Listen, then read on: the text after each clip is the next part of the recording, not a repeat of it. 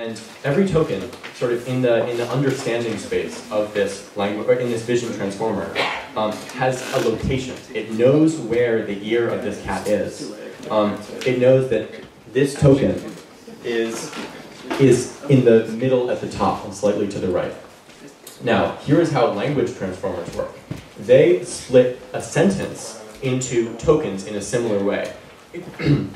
Except these are just displayed on one axis. So you could be writing a paragraph, you could be looking at a spreadsheet, you could be, et cetera, et cetera. And this would still be represented in the space of a transformer, or at least the input of a transformer, is one line of text. Now, if we want transformers to use, for example, the web is a 2D experience. So we would like, you see we have columns, we have buttons that are right next to each other, we have things that are above each other. So this is what Llama2D does, or at least what it would do. Llama2D sees the web in terms of image tokens, but these image tokens have a place. They're placed somewhere on some imaginary grid, just like a vision transformer sees things.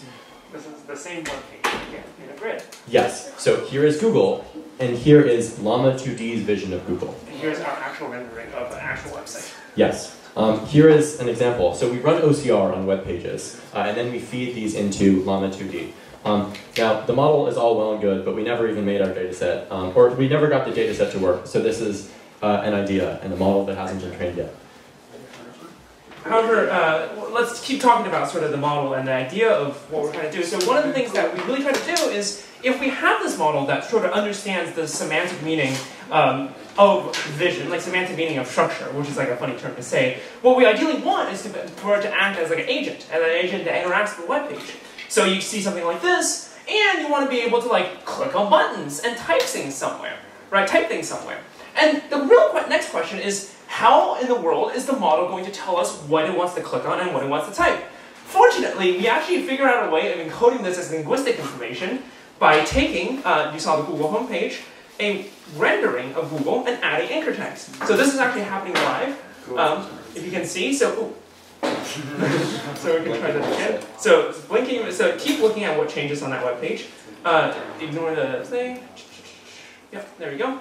Basically, each of the clickable elements gets a tag assigned to it, and the labels for the LLM, which is essentially will output like 2 words. It will output like action, click, and then the tag number.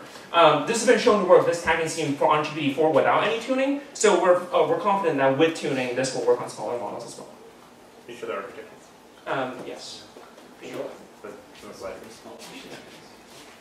Take some HTML, render it, tag it, screenshot it, turn that into special tokens with location information, feed that into Llama, and then ask Llama which tag it should interact with. Ta-da! Thank you very much. Yeah.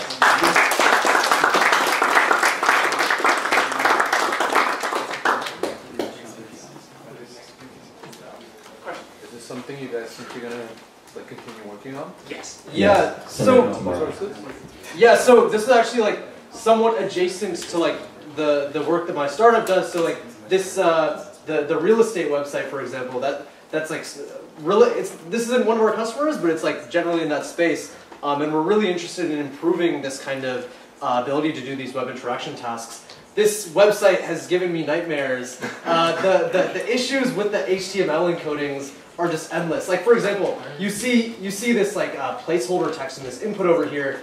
It's actually not a placeholder. It's set dynamically by another element, not the search box, by another element that's somewhere else in the documentary. Yeah. So that means that when you go and you look at this actual element for the search box, you don't actually know what it is. So that prevents the language model from understanding where to input its search query.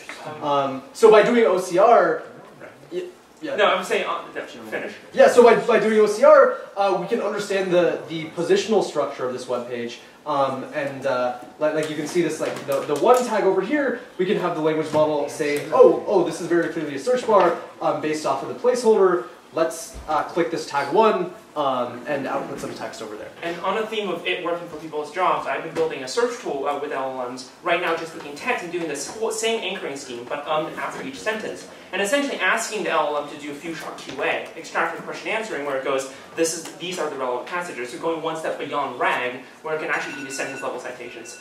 This would allow you to do that on websites and other things where it gives you a boundary box on the things that you're searching for. But yes, all of us have vested interest in continuing this work. Yes. Maybe eventually published as a paper in like open source. Yeah, that's the hope. Thank you. Thank you very much.